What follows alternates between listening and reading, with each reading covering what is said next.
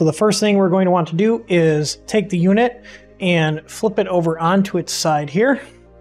And we're going to remove these screws on the bottom of the unit to get access to the batteries. You can just use a Phillips screwdriver.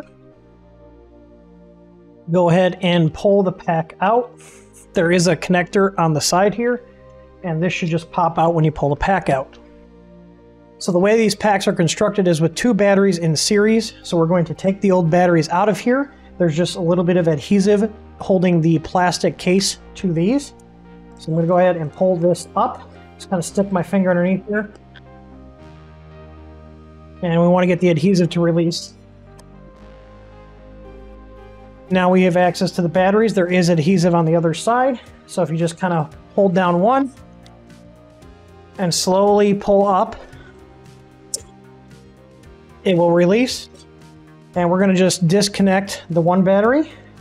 Make note of where the cables went. So the black cable on the lower battery goes to the positive. So you can see this goes up to the top battery. And the one that goes to the connector goes to the negative terminal. So I'm going to disconnect these. Grab my replacement battery here. And we're going to go ahead and just connect the leads to the replacement battery. So the one that comes from the top battery goes to the positive. Make sure to push it down all the way. And then we're going to put the negative on and lay it back down. Now typically there's enough adhesive left to keep the batteries in place to put the pack in, but if you do have double-sided tape, you could put extra double-sided tape in here, but I'm not going to. Let's go ahead and take the top battery out in the same way. So I'm going to push down on this one and angle this up. You'll hear the adhesive start releasing. Now we're going to need to disconnect the leads. Grab our second new battery. Connect the leads. Red to the red. Black to the black. And we're going to want to move over this little pad to the new battery. I found it's easy to just get a scraper and pull it off. And we're going to stick this onto the new one. Go ahead and put the battery into the position. Go ahead and put the cover back on. And now all I have to do is put this back in the unit. Now I found the easiest way to do this is with the UPS on its back like this, because we have to plug the plug into here. I usually will set the pack right here and then plug this into the plug on the inside of the unit.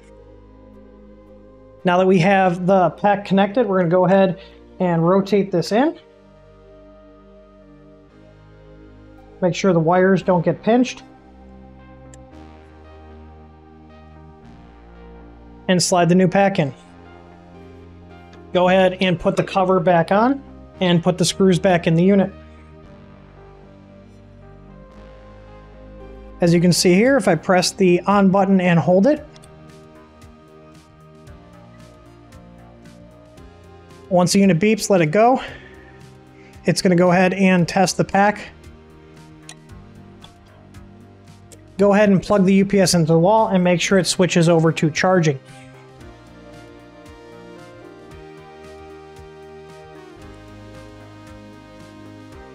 So just like that, I have new batteries in my UPS. You can see it's successfully charging the batteries and it's delivering power to the outlets. Now I can get many more years of service out of this unit, and when they die in about 3 to 4 years, you can go ahead and replace them again, just like we showed here.